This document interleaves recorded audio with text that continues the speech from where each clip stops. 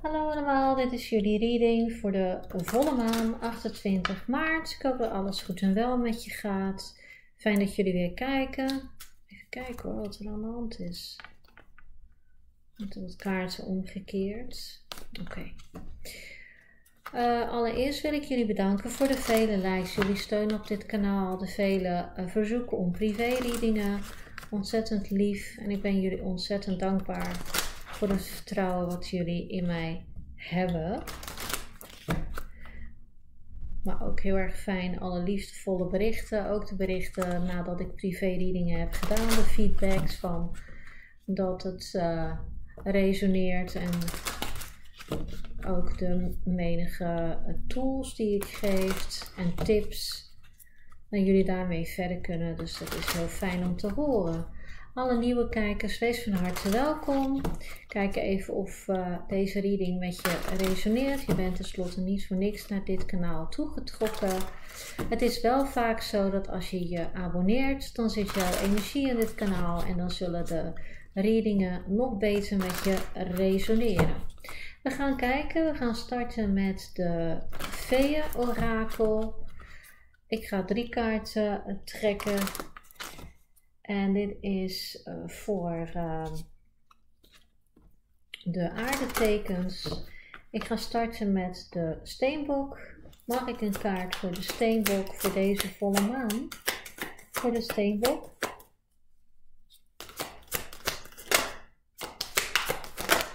Ja.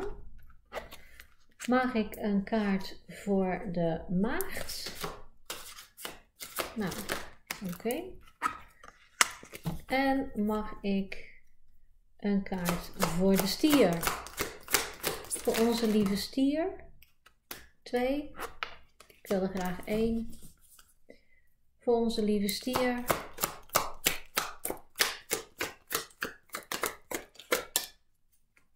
Voor onze lieve stier. Dank u. Zo. Eens even kijken. Voor onze lieve steenbok hebben we de maanenergie. Nou, hoe kan het ook bijna anders, zou ik zeggen. Op deze kaart staat: geef je over aan de natuurlijke eb en vloed van het leven. Dus go with the flow. Als je je een beetje in de war voelt, laat dan deze vee jouw emoties kalmeren. En zodat jij weer rust in het hoofd krijgt. Dus misschien dat jij heel veel aan het denken of aan het overdenken bent, een lieve steenbok. Ga eens even kijken. Wat mogen wij weten voor onze lieve steenbok?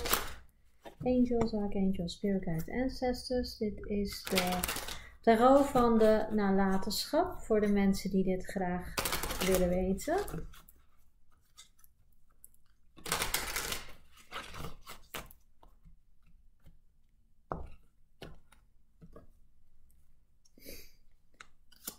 Wat mogen wij weten voor de steenbok?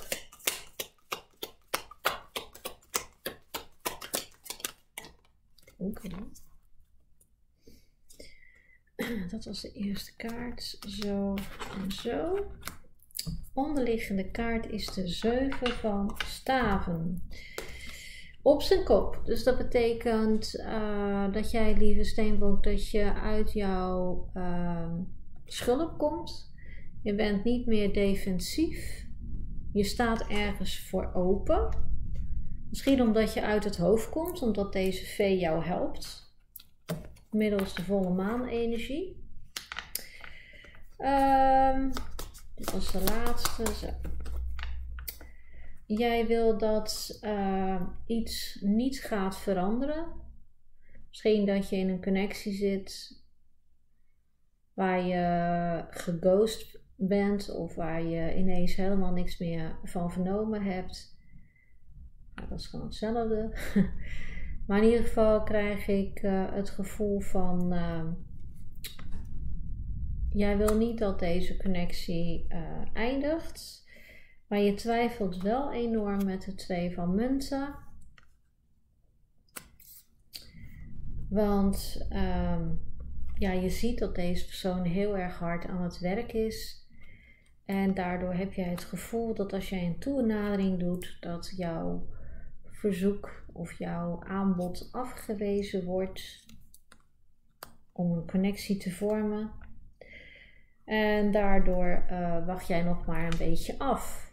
Je bent helemaal niet zeker van je zaak.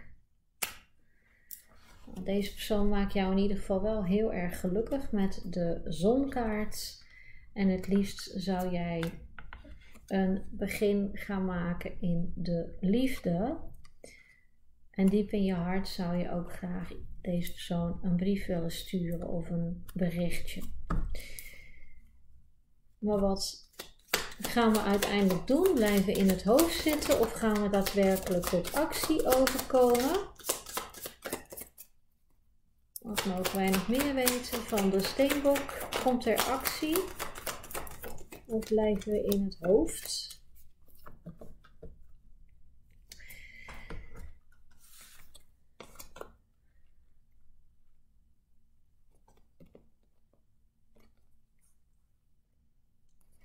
Ja, er komt toch een aanbod van eerlijk geven en nemen met deze 6 van munten. En open en eerlijkheid over de liefde.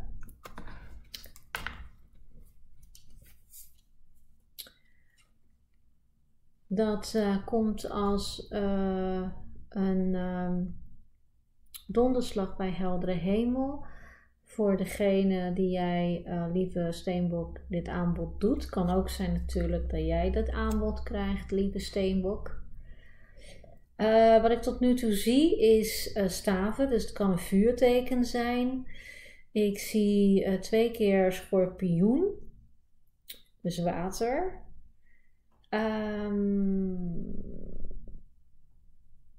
Ik zie de zon, leeuw.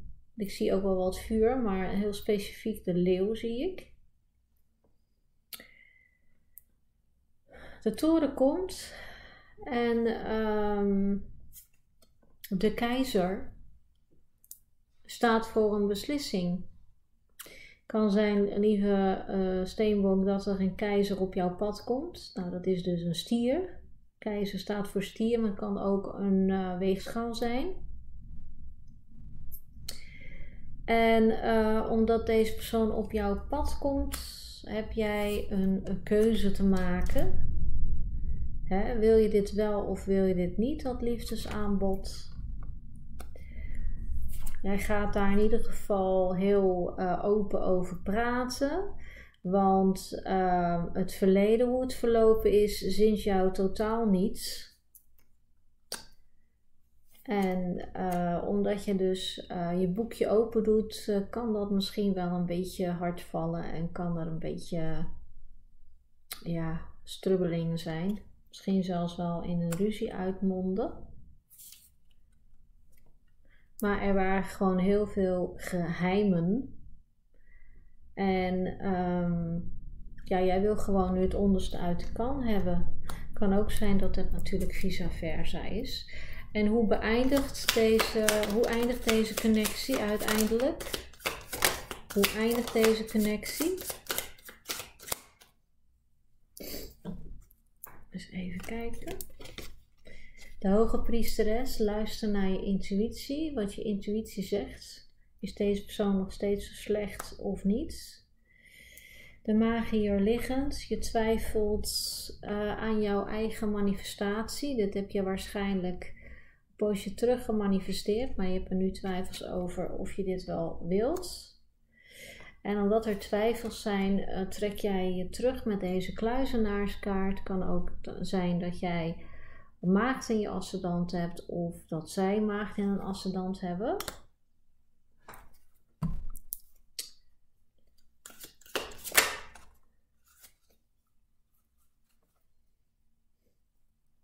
En er komt uiteindelijk een verandering in deze zaak met het wiel. En we hebben hier de 10 van munten. En als bevestiging krijgen we ook nog de ridder van staven op zijn kop. Deze persoon is geen player meer. Die heeft geleerd van zijn of haar manieren. En ja, ze hadden toen heel veel opties, maar ze hebben hun les keihard geleerd. En het kan ook zijn dat dat natuurlijk andersom is. Oké, dus dat is voor de steenbok. Nu gaan we naar de maagd, maar bij de maagd hebben we vriendschapskaart liggen. En daar staat op, de veeën en de mensen zijn vrienden van elkaar. Het is nu tijd om steun en moedig te zijn. Steun te vragen en moedig te zijn. Om jouw wensen uit te laten komen. Oké, interessante kaart. Wat mogen wij weten voor onze lieve maagd? Mogen wij weten voor onze lieve maagd?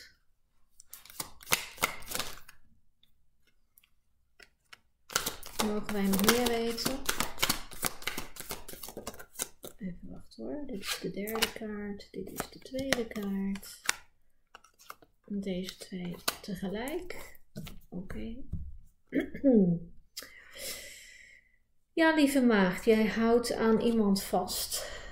Jij hebt je aan iemand vastgeklampt. Kan goed zijn dat jullie een vriendschap hebben.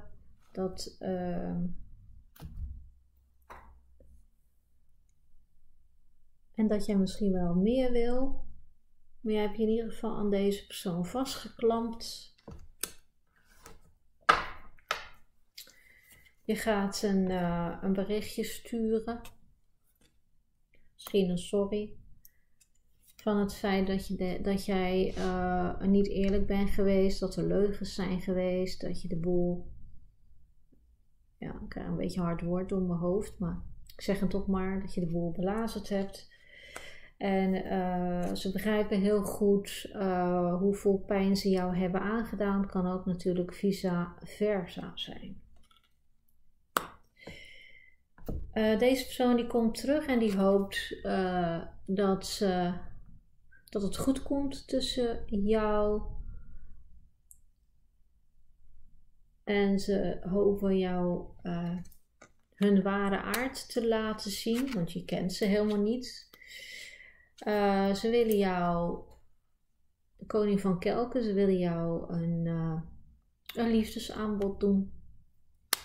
Nou, omdat je dus pijn bent gedaan, zit jij in die koningin van zwaarden. Je bent cool, je bent afstandelijk en je denkt wel 3 keer na voordat je dat aanbod aanneemt. En ja, je hebt twijfels, terecht zou ik denken. Maar omdat jij in twijfel zit, ga jij degene die het aanbod doet ook in twijfel brengen. Want ik zie jullie beiden hier, zowel de koning als de koningin. Dus jullie zijn wel een setje eigenlijk. De koning en de koningin van munten, die zijn liggend.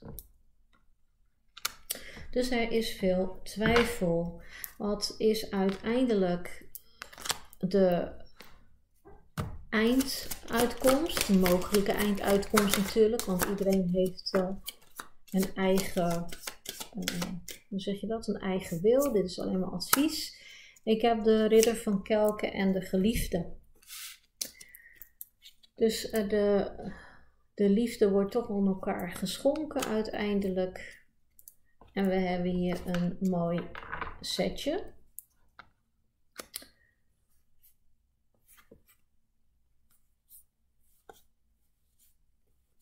Ik ben toch niet helemaal zeker of die geliefde, of dat nou zelfliefde is of liefde voor elkaar.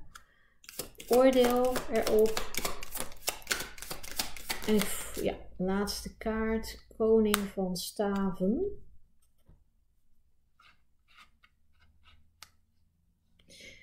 Ja, er wordt toch nieuw leven ingeblazen, omdat er toch heel veel passie en aantrekkingskracht tussen jullie beiden is.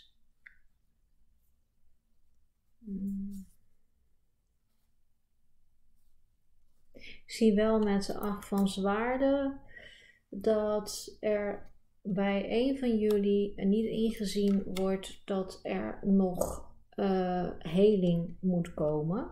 Dus pas daarmee op. moet nog helen. Er wordt misschien te veel naar de hartewens gekeken. Pas ook op dat je toch de dingen heelt. Misschien is het verstandig om eerst een vriendschap met elkaar aan te gaan. Laat die persoon maar bewijzen dat hij deze keer van goede huizen komt. Geef die persoon kans om te helen. En ga dan pas uiteindelijk die connectie aan. Ik denk dat dat het beste is voor jullie om te doen. Dat krijg ik heel sterk door. Bij de stier hebben wij de inspiratiekaart.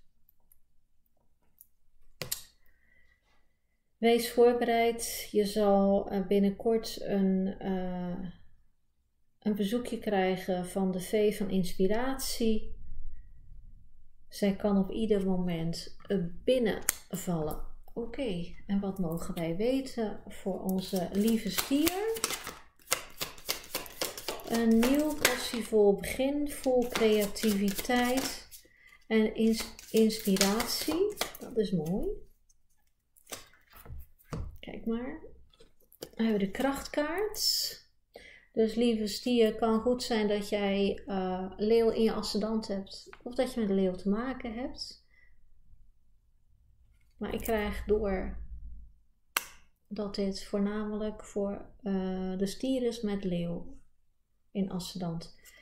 Ja, ik krijg een nieuwe start in iets nieuws qua creativiteit, qua innovativiteit en inspiratie. Het is zaak dat jij de stap durft te zetten voor iets nieuws. Ik voel nog angst bij jou. Angst om het oude achter te laten, want het oude geeft natuurlijk zekerheid. Maar niet te lang in die angst blijven zitten, want anders dan blijf jij hangen. En wat is uiteindelijk hier de uitslag?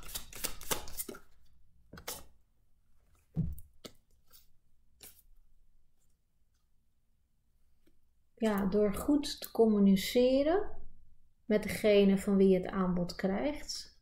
Het wordt bevestigd, ik krijg een pieptoon in mijn oor. Kan jij een mooi stabiel begin starten. Ik krijg bij deze kaart heel specifiek door, want het is duidelijk een aanbod in het werk. Neem niet met het eerste aanbod genoegen. Deze persoon wil zo graag met jou samenwerken dat je kan er meer uithalen dan dat in eerste instantie wordt geboden. Dus doe daar je voordeel mee. Kijk, want ze willen heel graag jou hebben. Met de 6 van staven. En daarna heb je nog de 9 van kelken. Zo. Nou, op zich mooie readingen. Bedankt in ieder geval voor het kijken. Ik hoop dat het resoneert. Heel veel liefde en licht. Namaste.